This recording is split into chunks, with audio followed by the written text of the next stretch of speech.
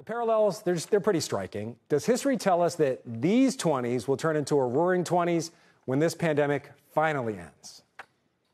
Well, the truth is we can't do anything predictive in history, but it does suggest that there's a lot of parallels that should make us think. I mean, we're coming off after 1920, a global pandemic, yes, also a global war and tremendous economic instability in the country. And frankly, people went to town. They decided they wanted to forget the pandemic, forget the war as much as possible, and really spur new economic activity and spur new innovation. And frankly, you can certainly see today people are eager to get over with the pandemic. There's a likely chance that they're going to put everything that we've just seen in the last year behind them. Speaking of that, the Roaring 20s, they're often discussed historically a lot more than the Spanish flu. Honestly, I don't think anybody really talks about the Spanish flu. Are you expecting the same thing to happen here? Are we just going to bury COVID-19 and just think about the good times? That's a great point, because to be honest, I never talked about the Spanish flu in my lectures, maybe just an offhand comment. None of my colleagues ever talked about the Spanish flu. And the reason is because in the 1920s, people really did want to put that pain behind them. They were willing to talk about World War I, willing to remember World War I.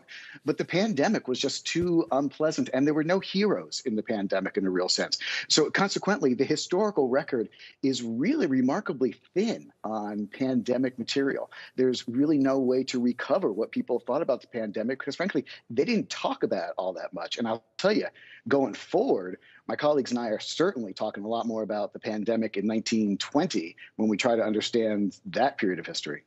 Right after the Roaring 20s, the country, it partied right into the Great Depression. How can we learn from history to make sure that doesn't happen to the U.S. again? So it's really quite interesting, because there was this memory of this incredible partying, as you say, of this incredible enthusiasm, the jazz age, and all the exuberance on the stock market. But one of the things that's really key to remember is that the Roaring 20s weren't roaring for everyone. About half of the population actually didn't experience any roar, if you will. This was a period of tremendous income inequality, of tremendous disparity. Farm workers in particular had difficult times during the 20s. You could say, in fact, the Great Depression hit them several years earlier. So one of the cautionary tales from the 1920s is that in the midst of all the fun and enthusiasm, policymakers better be careful to make sure that everyone is playing a part in that enthusiasm, or else, unfortunately, it could all come crashing to an end like it did back in 1929. Jeff, I think we're seeing some of that now as the economy starts to recover. Some people being left behind, and instead of farm workers, maybe hospitality workers. Before we let you go, what does history tell us about how quickly things like travel will return to normal? Almost immediately. I mean, the truth of the matter is, the moment people were let out in 1920, they went to town and they went across the country and they went across the oceans. This was a great period of travel, especially international travel. Essentially, people were unleashed. And again, I can't stress enough that we're in the midst of a pandemic now, and it feels like it's going to be our entire lives. But the truth is, history suggests that when these awful societal events occur, frankly, people put them behind them as quickly as possible. Societies put them behind themselves as quickly as possible. So not only will people enjoy themselves, but frankly, a couple of years from now, we won't be talking about the pandemic, at least if it ends.